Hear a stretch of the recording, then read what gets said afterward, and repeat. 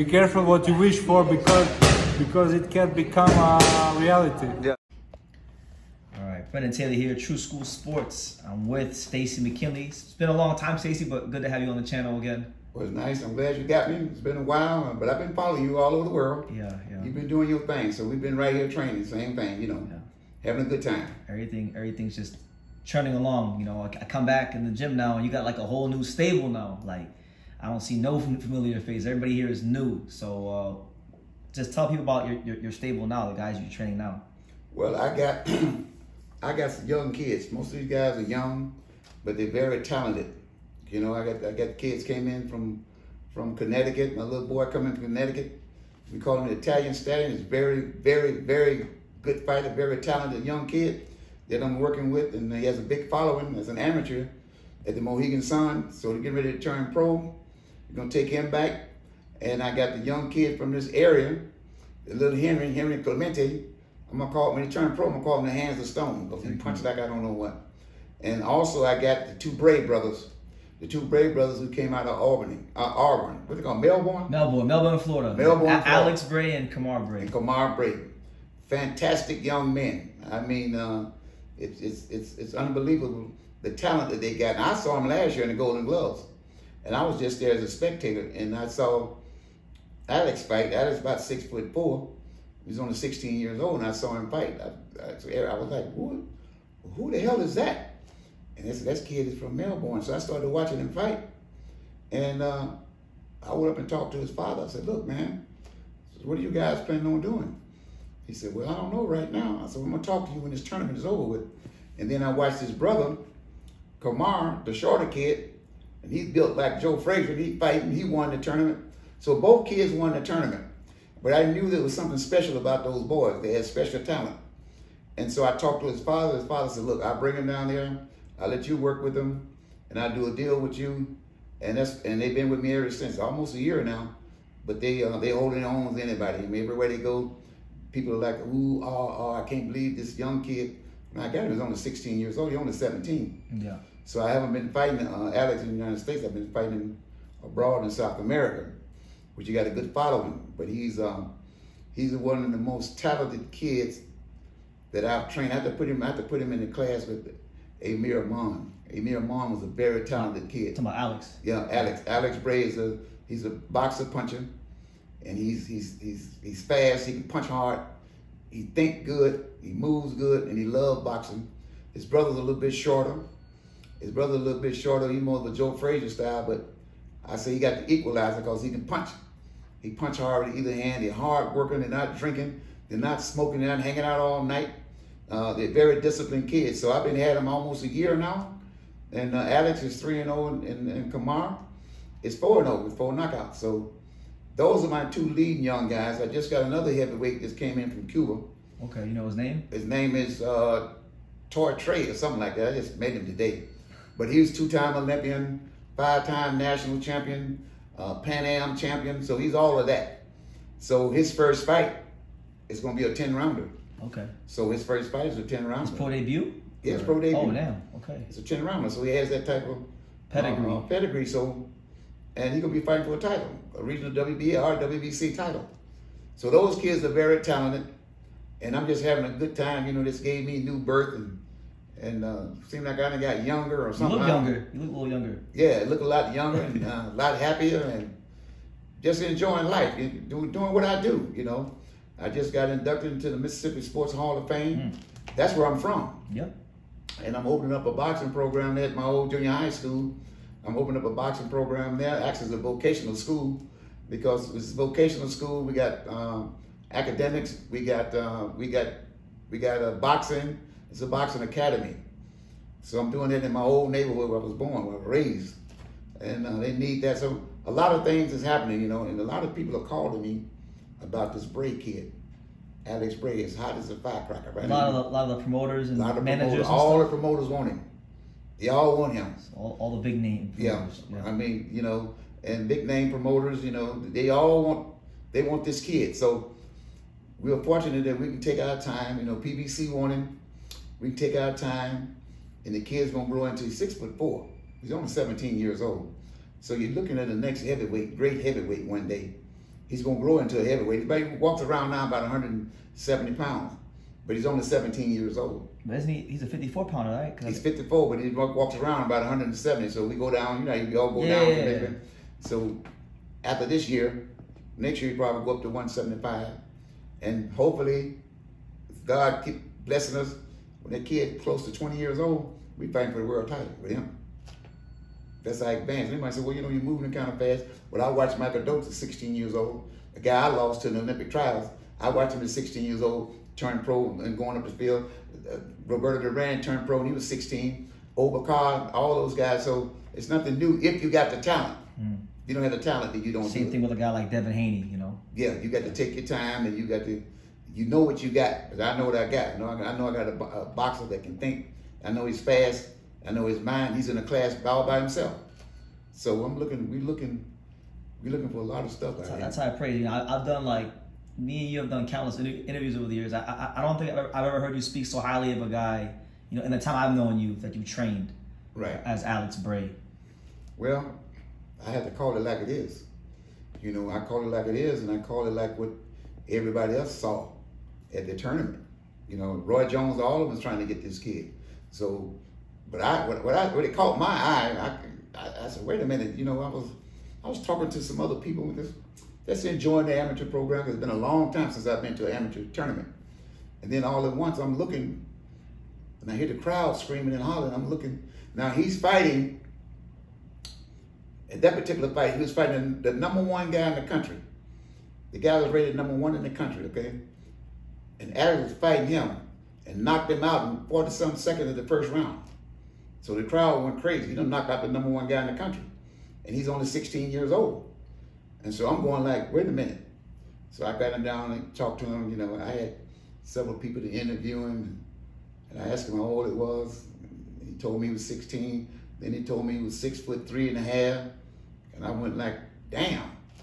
And so you know, I said, this is the. In fact, I think that night during the interview, I said that this kid could have come along with Sugar Ray Leonard, Aaron Pryor, and all those guys. He'd have been in that category.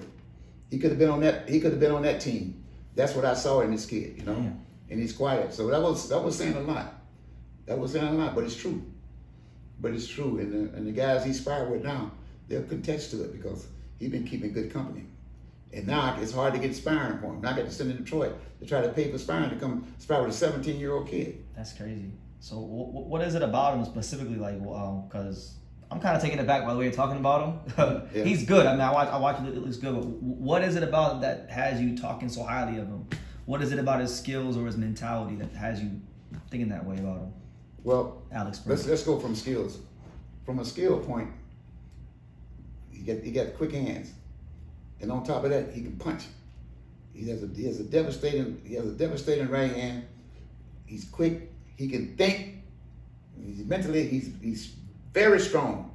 He's very strong mentally. You know, all he does is sleep and eat boxing. That's all he want to do is fight. That's all he want to do. So with that, and his skills and his technique and how he learns so fast, and the things that he does naturally in the ring, tell me that this kid is different. And so I said, okay, I'm gonna put basic fundamentals in you, but I'm gonna let you do your own thing. I'm not gonna take what God already gave you, because I'm gonna train you according to the way God made you. I don't try to change you. I'm just gonna teach you and enhance, and then you go ahead and do what you got to do. And that's basically the way that we train. And a lot of things he create while he's training, and when he's sparring, and I can see it. And he's mean too. It's another thing. He understands this is a hurt business at 17 years old. Now, right now he's about 6'4". So you got a 6'4", 17-year-old kid can fight like that. It kind of reminds me of when I had Tony Tucker. It kind of reminds me of Tony Tucker. And I think that his punching power is a little bit harder than Tony Tucker. But he can box like Tony Tucker did. He's a good boxer. Tony's 6'5" that can box. This kid probably 6'4", he's 17 years old. He probably end up being 6'5" or 6'6". You're looking at 6'6", 225 pounds. Heavyweight, they come all the way up from a little fighter. Lean frame. All the lean frame. Everybody think you got to have red, big muscles and all that, but Angelo Dundee and I used to talk about it all the time. The Stacey, I'd rather have one of them slim guys with loose. I said, yeah, because you got speed, and speed is power. Right. But everybody now is like the bodybuilders, you know what I mean? That don't make you a fighter. It doesn't make you a fighter. A lot of those guys can't punch. Right. Yeah, yeah. So in the meantime, we just he just got it, man. You can feel it. And people in the audience can feel it. And people sitting on the side watching him work, the first thing they say is, Stacey, that boy's different. He's special, he's different. I said, oh, you think so? Stacey, look what he's doing to these guys that he's sparring with. And these guys weighing 190 pounds. Some of them is 200 pounds, 18 and 0, 14 and 0, can fight for real. And look what he's doing to them. I said, yeah, okay. But you know, if you stay healthy, keep his head together, and his brother's right there too. He's got a different style, but he's a dangerous man. He got good speed, good power, learn fast, work hard, and another thing, they got good chins. They've been tested. They got good chins. So I'm very excited about those two. And they're disciplined. No drinking, no smoking, no staying out all night. They don't do none of that. No women, nothing like that. No girls or. No, they ain't chasing women or nothing like that. Good. And their father's strict. He seems like it. So he's right. They got a nice gym up there in Melbourne. Real nice gym. So his father's super strict. And he makes sure that everything's right. So I don't have to worry about all that other stuff that most people worry about with them. They eat good, they sleep good, and they're very, very respectful. Now, Alex don't talk much. He doesn't do, either one I'm talking with, Alex don't talk at all. He was cool with me. He talked for you. He talked. I saw him talking with you. Yeah, yeah. I was kind of like, what the hell is going on here? I know he was being interviewed, but he was talking to you and smiling. Yeah, yeah. That's unusual. Yeah. You know, that was good. Yeah, yeah. Well, maybe you can feel your energy, positive energy, you know? Yeah, yeah, yeah. Yeah, so that's what's been happening. Not for sure, but I ain't even watched the fight yet, and you got me excited about the Bray Brothers, so yeah, I'm looking forward to seeing how their careers pan out for sure. Well, you know, they've been criticizing. Like I talked to them, they've been criticizing people like Shakur, several other fighters. They're saying that they're supposed to be the top fighters in the world, but they're boring. They're boring. They talk about Devin Haney. He's a boring fighter. And all of these things they're talking about, you know, everybody love Ryan Garcia, but Ryan Garcia is a novice. But everybody love him. So the people, to me, the people are not getting their money worth. Mm-hmm. So what we got here is old school training, old school fighting. So when you pay your money, you're going to see a fight. Well, these boys coming to fight, and that's the way I train them. And this is the way they've been trained. We got to entertain. We're not out there just going dancing and going through the no. We trying to hurt something. Yeah. Now I'm taught them that. You know, this is the hurt business. You got to entertain. And people tired of seeing all this running and ducking in the ring and all that. We're doing hit and not get hit, you know, so they say like overly cautious, hit and not get hit style. No, we're none of that. Yeah. We're going straight to the firing line. You know, if you don't want to go to the firing line, then don't come in this gym right here. Because this gym right here, you got to work up in here. You know, and it's all old school. There's no new school about it. So when the bell ring, people gonna get their money worth. Okay. And we go in and fight. And we ain't scared of nobody. I can't wait to see how it all pans out. But I can't wait either. I'm just like you. I just can't wait till next year. Yeah. I can't wait to just like Alex and his brother, probably sometime the first year, sometime in July, they be fighting 10 rounds. 10 rounds, okay. 7 fights, 10 rounds. That's what you're dealing with here. I said, well, that's kind of pushing it kind of fast. Well, they're fast. Advanced skills and advanced IQ. Yeah, you got to be able to see that. It's just like even in other sports, basketball, football. Some coaches hold a football player back. Well, I don't know. Let him go. And you know, I had this conversation with Roy Jones. We were talking about when Roy first came out of the Olympics and all of this stuff, and they tried to get Don King tried to get Panama Lewis to train him, and then they wanted Emmanuel Stewart, who's a very disciplined, fundamental trainer. They wanted him to train him. I told Roy, either one of those guys was no good for you. I said, because you was a natural fighter, you had natural ability, and you create as you go. So to take a certain type of fighter, they teach you the basics and just turn you loose. When they turn you loose, you're gonna create. That's the type of fighter you are. So I said, you did the right thing. He said, yeah, I made the right move. I also had a talk with Shannon Briggs. Shannon Briggs was the same way. His mind was fast, But the trainers that he had initially held him back because they tried to control his every move and every motion. When that boy had a free spirit and a free mind, and they held him back, they had to turn him loose. He went farther than what he did. So, the same way with Alex, I had to turn him loose. You know, I had to turn him loose. His brother too. So I really got to turn him loose, but I got to get him fundamentally sound and in shape. Yeah. When they first come here, well, we ready to fight. We're in shape. I said, you ain't no shape. You think you're in shape, but you're not in shape. So after about a month, they were like, whew, oh, we thought, now they love it. Oh man, we thought it was too much. As I told you, he wasn't in shape. That's why I asked him. I said, "What's it like being training with Stacey?" And they said, "It's hard." They said it's hard. That ain't hard. With a smile on their face, they're like, "Oh, he pushes us pretty much." Like they were saying that you push them. It all depends on where you want to go.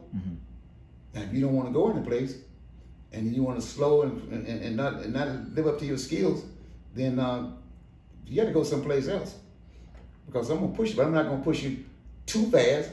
But like I always say, we work hard, but we work smart. That's the key. Hard but smart. That's the name of the game. You know, when you get a guy telling, "Oh, you're working me too hard," well, he doesn't want to fight. He's looking for an alibi. He don't want to do no fighting. You know, he's going to be a YouTuber. You know, real fighting. We doing fighting like Tommy Hearns and Ray Leonard and Hagler and all them kind of fighters. That's what I'm developing. I ain't developing no running, hide and duck and slide and go none of that shit. Fake fighting, you know. No fake fighting. No, we're going to the firing line, brother.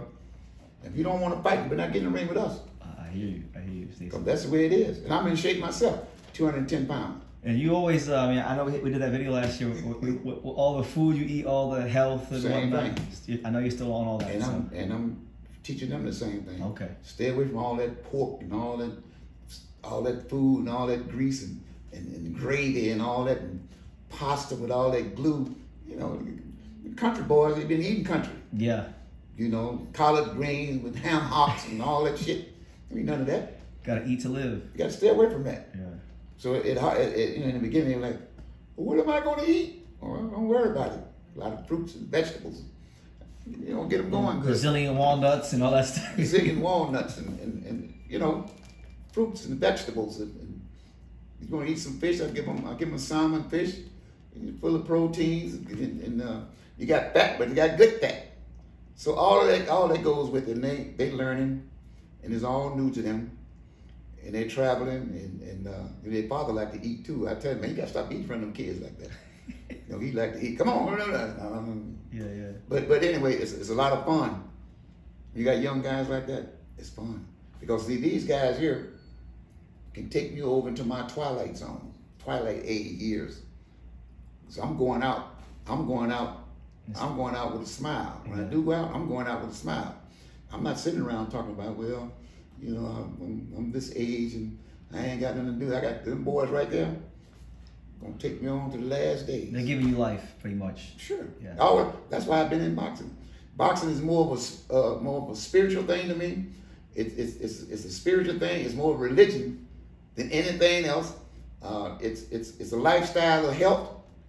So I benefit from all different, not just getting paid a few dollars, but I benefit from all walks of life. It keeps me healthy. It keeps my mind occupied all the time. It keeps me motivated. And dealing with the young kids that learn new music and all kinds of crazy stuff they be doing. So it keeps you young, you know? Yeah, no, for sure. And I have to stay young and try to keep up with them. Yeah. You know, I still can run 3 miles faster than they can, I believe. But this is what I do. So this is going to take me all the way out.